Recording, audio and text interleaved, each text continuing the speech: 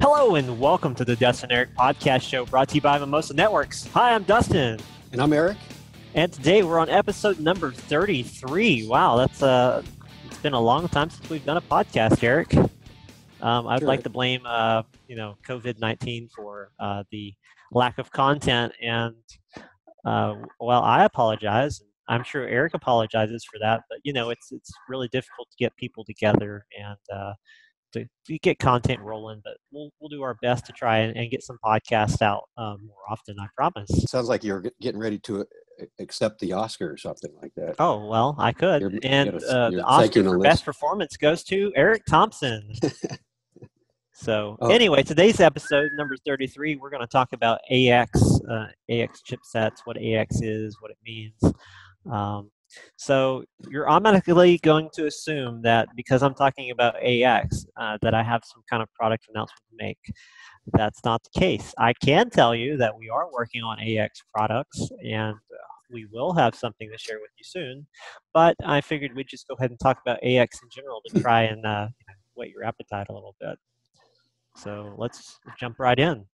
Wireless technologies have come a very long way over the past 20 years. So we started with 11B, and we went to 11A and G, then 11N. Then just recently, if you want to call 2013 recently, 11AC, and now the new and upcoming 11AX. So huge differences between all of these protocols. We've gone from like 1 megabit up to, a gig or more with AX, and it's just huge improvements. While, 20 years, you're like, holy crap, it doesn't seem like it's really been that long, or wow, how did we get this far in such a short amount of time, when it's really hard to measure changes in things over the years, like phones have come a very long way, and other products as well. So it's just astounding to see how far we've come. And so now with AX, it's, in my opinion, basically doubling or tripling anything you could have ever done in AC. So Eric, you've been in the Wi-Fi industry for a long time, just radio industry for a long time. What do you think about AX? What are the things that you know about AX that you want to share with us? Yeah, so with all these terms out there, they're pretty much the same thing. The AX, Wi-Fi 6 is Wi-Fi 6.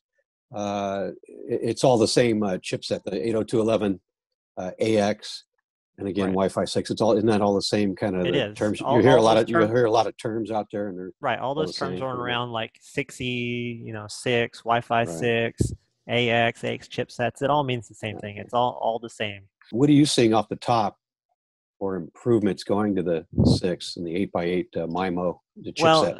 Well, the biggest things that Wi-Fi 6 will offer is OFDMA, 8x8 MIMO, multi-user MIMO, N-band noise mitigation, so it will better help you fight noise in channel. So way more use, way more throughput. It's called Wi-Fi 6E because the chipset goes from 5 gig all the way up to 7 gig. So it's already ready to roll once these new rules come out for 6 gigahertz for wireless users. So right. That's why we're pushing to get the AX stuff done sooner rather than later here at Mimosa, so we can be ready for those rules. And those rules are really what are holding everyone up from being able to use, 6 gig. Right, and all the way up to 7 and so forth. How about, it looks like the channel width is going to, double for us, maybe go from 80 meg to 160. Yep, so exactly. We're going to lose some spectral density is going to change. We're going to get these big, fat, wide channels, and we'll have to fit these double wide channels in the same spectrum, but we'll be able to divide those up once again and go 2 by and so forth. Right. Huh? So you'll be able to split those channels place up. Those. Right. Yeah. Mm-hmm. Split them and place them up and such. Yep. Yeah. Use up what free spectrum there is. Again, that's where the noise mitigation comes in at with the AX chipset. And of course, there's a lot of rural customers out there that don't even have to worry about that because they have the spectrum all to themselves. So even better for those guys. They'll get to experience the full speed of that product. for those products that are coming. One of the benefits, just improved bandwidth. So you're going to still see your different products, I guess, like say like Orbi and Netgears and Nighthawks and maybe the Google Mesh stuff, right, as 2.4 and 5 gig. Now you have an access point one room, and you've got a couple of devices in another room. We've gone to 2.4, and that narrow frequency, that kind of would get through the walls a little bit better, but you lose all the speed. So with this, they've improved the 5 gig part of this. I saw some videos and where he did some tests between walls on 5 gig. They've done something with the density or the channel width or something in there so that you can improve stuff with that attenuation going through walls and other materials in your own home. So it's an improvement in your home Wi-Fi. So networks. what you're referring to is beam steering. Beam steering. It's Okay. steering Right. the beam to your device or devices to try and help with signal Right. level and interference. SNR and interference and so yeah, we've had that for a bit. Yep. We also experienced with the Orbi actually in the field that it's using, regardless of where it's using kind of like some sub channels or something at, I don't know if it's at 5 gig or whatever, maybe at 2.4 to just talk to the other mesh units, let's say, and without sucking all the bandwidth out of your home Wi-Fi. Right, it's just setting enough to communicate, control your smart devices, and tell something to turn on or give you the temperature, whatever it's doing.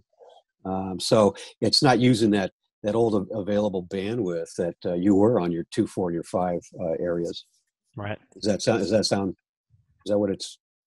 what you as you understand? Yeah. Yeah. So AX is already out with some home Wi-Fi products. Right. Again, indoor use and outdoor use are different. So indoor use is basically ready to roll.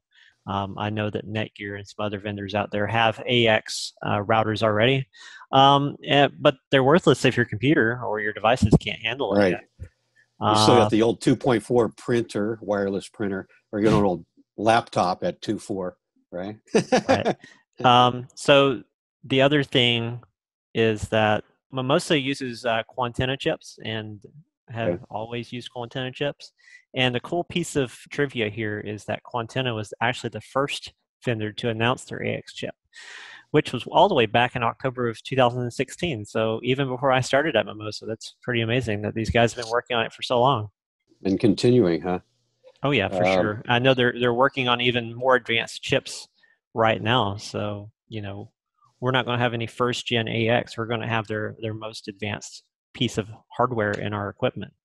So I'm looking forward to really getting that out to people so they can try it out.